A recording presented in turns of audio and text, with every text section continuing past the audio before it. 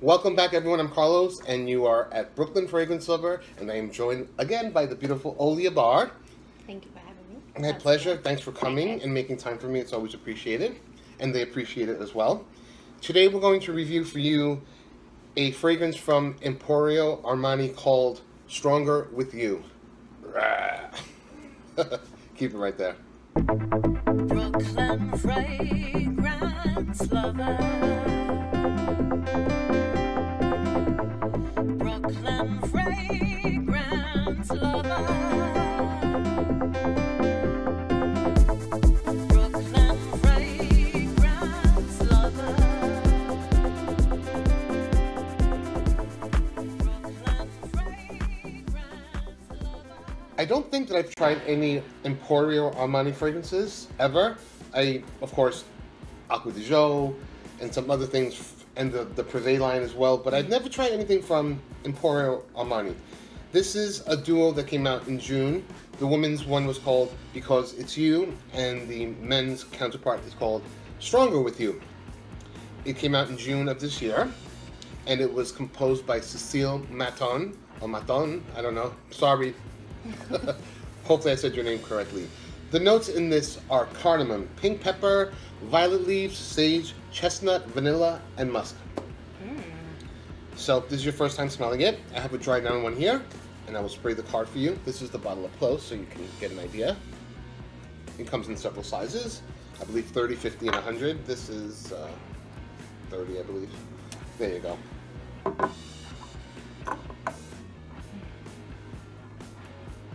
That is a sweet blast, you must say, isn't it? It's definitely it's very it's very interesting. I definitely pick up on the gourmand base, and I love the chestnut note in there. It's uber sweet, guys. This is in the Invictus 1 million family, but it quickly dries down. I wore this to work yesterday, and I got 4 compliments. Just recently, I mentioned my manager, who never likes anything, and I had accidentally sprayed something. He walked right into the mist, and he liked it. He gave me a compliment on this yesterday again. The opening blast is atomically sweet. It is uber sweet, but it mellows down real fast within the first half hour, even 15 minutes, I'd say, and then it's already mellowing down. Like you only sprayed it like maybe a minute ago, and it's already coming down, but it's really beautiful. I love pink pepper in the opening. I think it always gives it a nice kind of bright opening, and yeah, and how long ago did you spray this? This has been like about half an hour. This is a really nice and very smooth transition. Yeah, and it's not as loud. I mean, I think the first spray could definitely maybe turn off some people, but it dries nicely. It's beautiful. It's definitely beautiful. Let me put it on my skin for you. Yeah, please do. You know what's interesting? That I personally would recommend this also to women. Like, I recommend for the girlfriends of your subscribers to steal it from their boyfriends and wear just it smell it because on it's their that neck. beautiful. Give it a few seconds. Can I actually? Go for it. Spritz.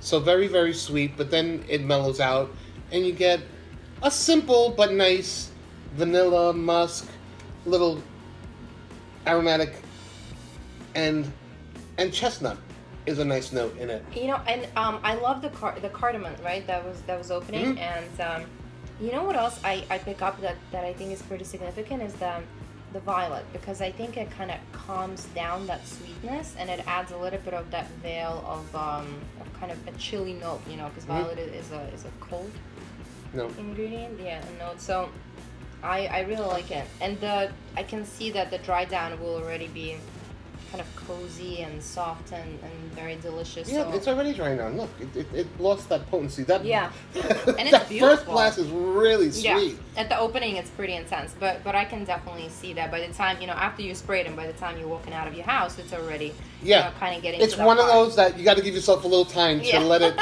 settle itself down on your skin. But overall, it's very pleasant, I Yeah, think. it's really beautiful, and I think it's great for the weather that we're going into. You know, Yeah, the for fall. weather changing right now, and going into fall, it would be perfect. I would have probably maybe included it in my fall list, but I hadn't worn it enough yet to gauge it how it would wear.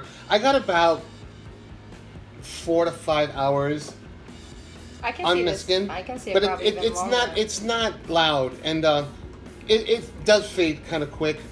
Really, it does. My skin eats even this atomic opening. It settles down. I get 4 to 5 hours. I'm turning it much creamier. You see? Mhm. It's definitely. Well, I turn all scents. I feel like more creamy, but I really like this. I think. We should make a new a coffee mate, Olya flavor. Yes. He's so creamy. You don't need the cream.